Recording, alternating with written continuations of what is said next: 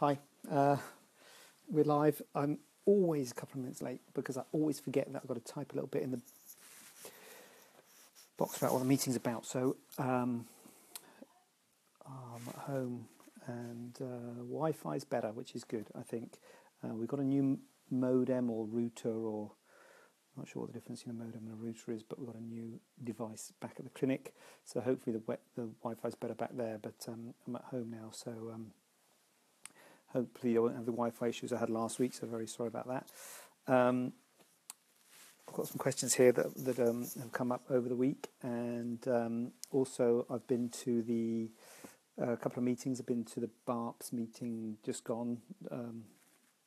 Last week that was, so BAAPS meeting last week, which is the Plastic Surgery Association, our annual meeting, and also went to Brussels the week before, but I spoke since the Brussels one. So good to catch up with people and catch up with what's going on.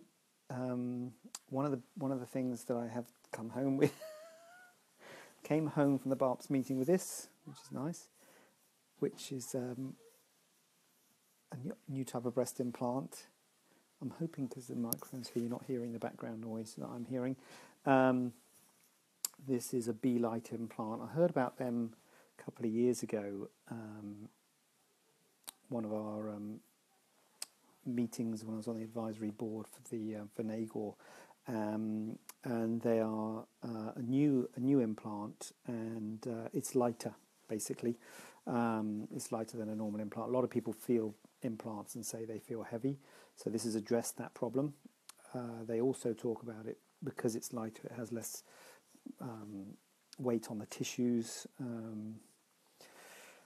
So something that I might be able to offer. I have to talk to the hospitals to see whether they'll stock them, because the hospital's always funny about new things, but I think that's a nice new development that we'll see whether that's turns out to be a good thing or not.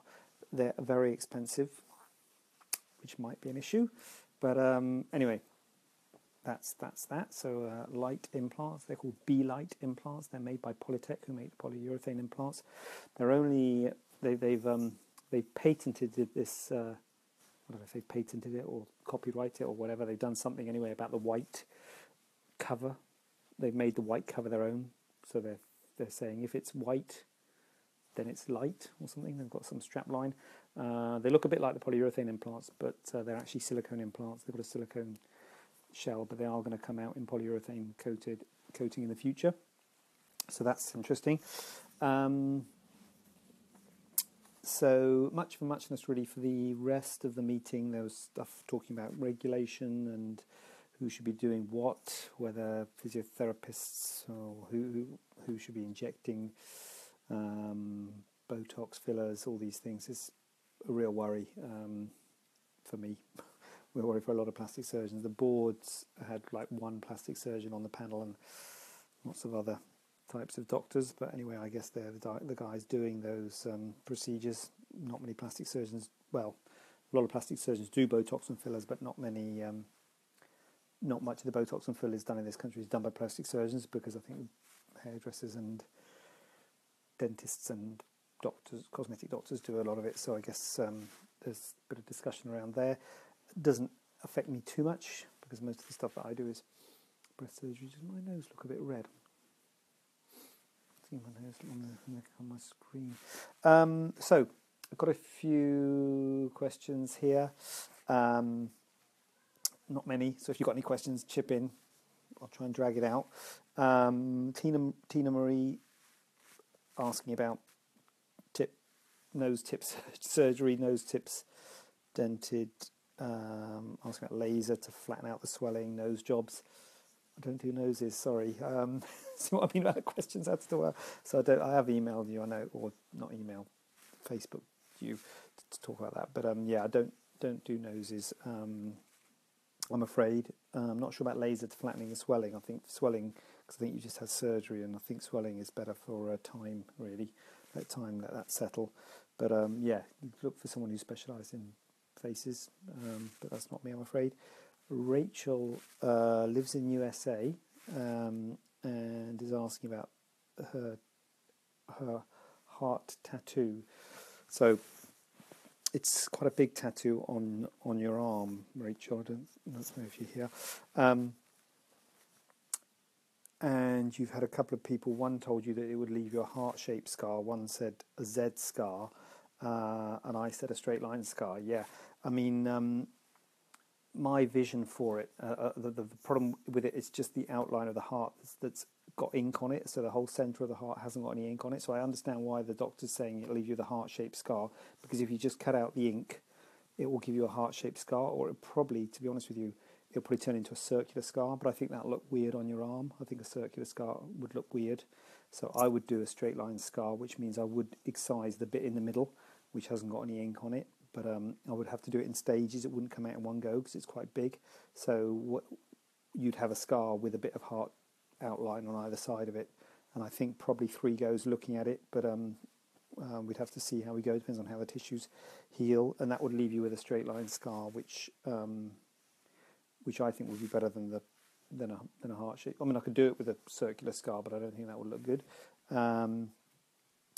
And there's different ways of doing it, so that's why it's good to get different opinions. So see what's best. The Z scar, maybe just to break up the scar. Maybe that's why the doctor's doing the Z. We often do Zs to break up scars, but it's usually when there's skin tension lines, like on the face and things, and you're trying to get the scar to lie in one of the skin tension lines. And if you create it into a Z, then you can get one of the limbs to lie in that line if it's not already in a favourable position. Sorry, getting a bit technical there. Dissolvable sutures, yes, I would use dissolvable sutures. So yes, you could go back to America, but I would say that it's best to check that it's all healed up. So potentially you could go back to America, but I think I normally see you at least, well, I'll see you a week later, and then you normally see you like 6 to 8 weeks later after that, just to check everything's okay. You don't have any wound tissue problems, the scar's okay. I've got to say, I do advise most people in the UK often go abroad for surgery, and I say, you've got to be careful doing that sort of thing. Talk about it in my book. I should have a copy of a book here, shouldn't I? I've got one over there. That it's not good to go abroad for surgery. Thank you. Thanks, Michelle. Thanks for that. Thumbs up for that one. What was I talking about there? Oh yes, going abroad for surgery. So I normally tell people not to go abroad for surgery. So the flip side is true. So if you're in America, to be honest with you, I am sure that people will do it in America. So to be honest with you, I probably wouldn't come here to have that tattoo removed. I think you would be able to find a surgeon in America who could do it. There are plenty of very good surgeons. In this country, I say to people, look for FRCS Plast. In America, it's called board certified. It's the same thing. So look for a board certified plastic surgeon.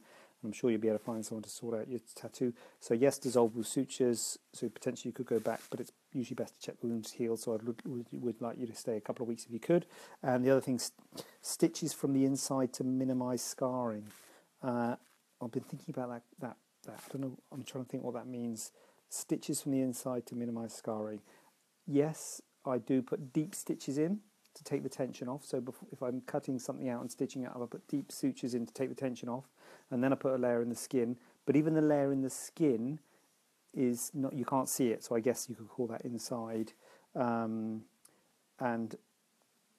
so I think I actually thinking about it. That's, I think, what might be what you mean, because a traditional scar is a line with dots on either side, like you see Popeye, or a cartoon scar. A line with dots on either side. Those dots are stitch marks because the stitch has been left in a couple of weeks, and then when they take them out, they leave little dots on either side. If you put the stitch subcuticular, we call it, so underneath the skin, a dissolvable suture underneath the skin, that doesn't leave stitch marks. So that might be what you're talking about. So when I answered that earlier, I think I was talking about something else, because I think I was talking about taking the tension off. But yeah, I do that sort of stitching. Got another question here. What is microsurgical breast reconstruction? That is a big question, and I could spend the whole thing talking about that. In fact, I think I will spend the whole thing about that, because that is the last question I got here. So any questions, get them on, because I'm going to talk about microsurgical breast reconstruction, drag that out. What is microsurgical breast reconstruction? Breast reconstruction, it is breast reconstruction using tissue of your own rather than using implants. And the tissue of your own comes from a different part of your body. The most common place is your tummy. So it's the same piece of tissue that's taken when you do a tummy tuck. Take that tissue away. That's called either a DIEP, D-I-E-P, or Americans call it DEEP, but D-I-E-P, or a tram flap. There's nuances between the difference in those two, but I won't bore you with the difference between a DIEP and a tram. You can also take it from the buttocks. It's called an S-gap or an I-gap flap. You can also take it from the thigh. It's called a tug flap, T-U-G, transverse upper gracilis. Basically, you can take a wadge of tissue from somewhere in your body, and then you keep the blood vessels. You isolate an artery and a vein that's supplying that piece of tissue. You then cut that artery and vein, and then you lift that piece of tissue and you put it into the breast, and then you find an artery and a vein in the breast, and you stitch the artery and vein from the tummy tissue or wherever to the artery and vein that's in your chest wall. And in order to stitch those two together, you need a microscope during the operation in theatre. So that's why it's called a microsurgical breast reconstruction. It takes a long time, and it's a big thing, and it's probably something you need to be talking about to your surgeon about. But that's what microsurgical breast reconstruction is, and it's a little bit like, here I can segue this in, it's a little bit like, this came to me when I was in the meeting actually, at both meetings. You go to these meetings, and the meetings, if you go to a meeting, you talk about breast reconstruction, they will say the gold standard for breast reconstruction is a DIEP flap, which is a type of microsurgical breast reconstruction. I used to do quite a lot of them when I was in the NHS. I don't do quite so much, well, I don't do hardly any breast reconstruction now. I do mainly cosmetic breast reconstruction. Occasionally I saw someone last week, the week before, for breast reconstruction. So occasionally see people with, good question, Kate. Occasionally see someone for a breast reconstruction. But when you go to the meetings, I'll tell you the gold standard is a DIEP flap for breast reconstruction. But I would say that's not necessarily the gold standard because it depends on the patient. It's a bit like when you look at a patient who's got a bit of a droop to their breasts, and you'll show it to a load of plastic surgeons, they'll say she needs a lift with implants. But sometimes people, and probably to get the best result, a lift with implants will give the best surgical result. So then you can show that surgical result to your colleagues and say, isn't that good? But sometimes people will accept, in a borderline case, just implants or just a lift. Just implants means that the breasts won't be lifted, and just a lift means the breasts won't be bigger, so there'll have to be a compromise there somewhere. But you can't necessarily say a lift with implants is the gold standard, is what the patient needs, because you've got to talk to the patient and see what they need. Same with breast reconstruction. You can't say a DIEP flap is the best reconstruction because it takes 8 hours in theatre. There's a chance that the operation could fail. It's a big long scar on your tummy. So there's lots of pros and cons. Pros and cons with everything. Pros and cons with everything. Implants and lifts and all sorts. Great. Kate, you have bailed me out. You've asked a question. Thank you for that. How long roughly, I don't know, can everyone see these questions? Anyway, how long roughly does it take for the implants to drop? Currently have one sitting higher than the other, which is making the nipple look odd.